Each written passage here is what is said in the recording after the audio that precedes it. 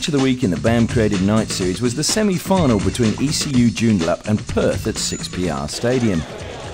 A week ago, ECU Joondalup had knocked out last year's finalists, the Western Knights, and this week we're looking to claim the scalp of Perth, who've won the title for the past 5 years. In fact, Perth have won the title on 12 occasions, and ECU Joondalup have never lifted the trophy. Perth kicked off looking to make their 6th consecutive night series final, but they're first under new coach Ronnie Campbell. But it was Joondalup who hit their stride first. As early as the 4th minute, a John Higgins corner was headed across the box by Ross Edwards. De Felice nodded to Naglieri, whose poor touch gave possession back to Joondalup. Ross Lang tried to find Scott Blackmore, but the ball fell to Thornley, and at the second attempt only a good save from Spence prevented him opening the scoring. Perth's attacks were sporadic, but when Danskin fed Charland, he picked out Shah in space on the left. His pass was inch perfect to the feet of Naglieri, but Banks was quickly off his line to smother, and Joondalup cleared the danger. Banks was at his best again in the 18th minute. Simpson passed to Naglieri, whose first-time ball found Onoforo, who bamboozled Edwards with his fancy footwork, avoided McGee's lunge, and was only denied a wonderful goal by Banks' agility. 2 minutes later, Thornley picked up the ball for Joondalup and ran across the defence before picking out Higgins in space. He ran at Simpson and then opted to lift the ball back to Thornley, who while controlling the ball on his chest was body checked by Batchelor. The referee waved the penalty claims away and Perth survived another scare. But 2 minutes later they found themselves a goal behind. A long free kick was only half cleared by Kilkelly. Simpson managed to clear at the second attempt, but Kelly claimed for Joondalup and fed Benson Cooper, who cleverly found Thornley. He looked to hammer the ball, but instead side-footed past the prostrate Spence. A sublime finish for the informed striker.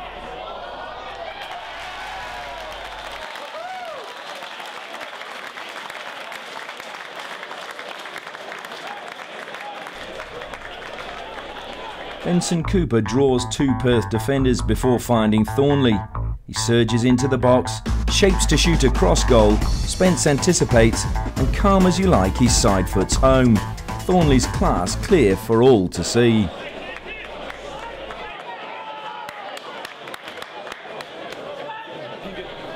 Perth were being forced back, but they too had their moments.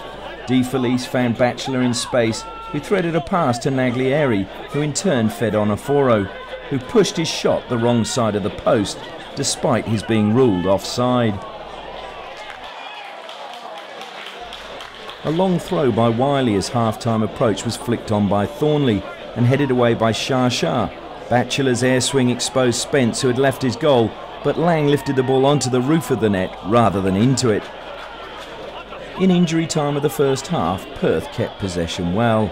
Naglieri made space for himself before finding Onoforo. He played the ball to Charland looking for a 1-2.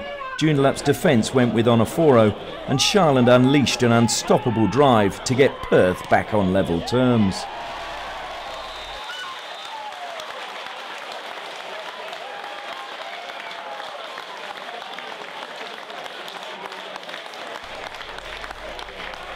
Joondalup's defence drops off Charland.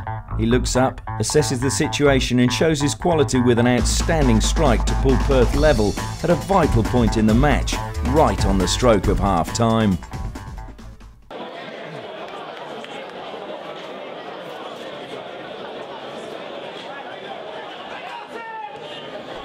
The second half was a mirror of the first, with Perth the dominant side and making the Joondalup defence earn their crust.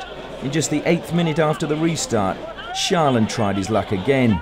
He had Banks scurrying, but was wide of the mark this time.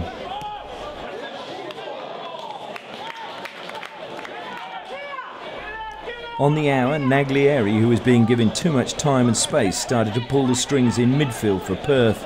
He slipped the ball through to De Felice, but he too pushed his shot wide of the goal.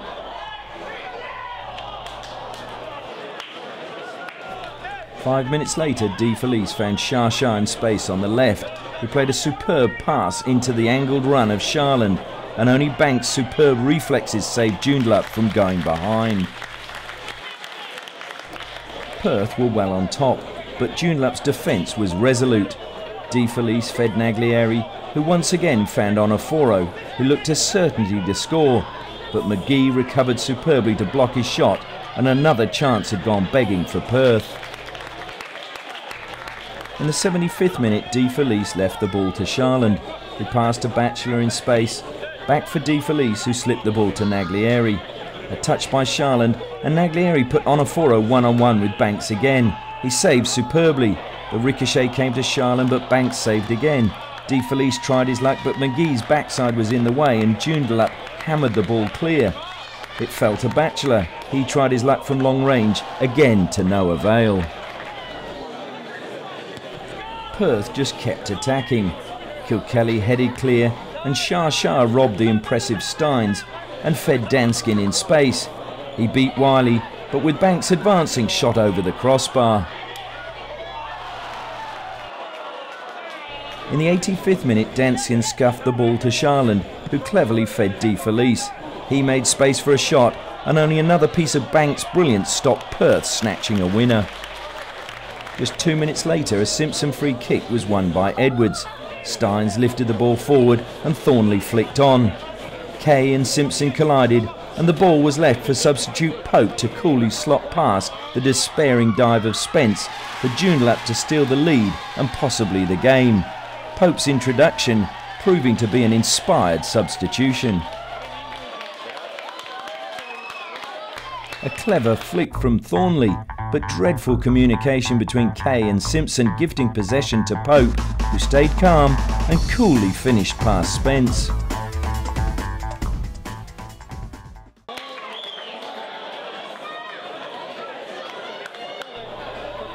Perth kept pressing as the final whistle approached. Shah shooting over from the edge of the box, and from the resultant goal kick the final whistle sounded, and Perth were left to rue their missed chances. Joondalup will meet Floridethena in the final, and 2011 will see a new name on the BAM Creative Night Series trophy. Now Sid, Perth have dominated the last 5 night series. How much confidence will this give you coming into the final, knowing that you've beaten them? Oh look, you know, I've always said Perth were the benchmark for the league and everything, and we're improving every year. You know, last year privately I thought we underachieved at 5th. I knew we were better than where we were, so we're progressing well. Training's good. You can see the efforts of the lads. Fantastic, great team spirit. And John Thornley, 8 goals in 5 games. How important has he been to you coming back from the Victorian Premier League? Yeah, he's an important player, but only part he understands that he can't score them goals without the efforts of his teammates. And I think the work rate for John, including young Benno and Brooksy, has been phenomenal. So no, John is going to play A-League. I keep saying that, but not quite yet. And you're taking on Floridethena next week and won 4-1 today. How are you going to prepare for that one? Yeah, it's the same thing. We're just, I said right from the start when they asked me, we said we'd like to win it. And we haven't changed right from the start. I've always played the strongest side I've got available every week, and we want to win the competition. Florida, I've watched them today. No change there. They're a good side. They move the ball well. It makes it even better. They've got an ex-ECU player in Garen Collins who scored 2. So, yeah, we're planning to win the game.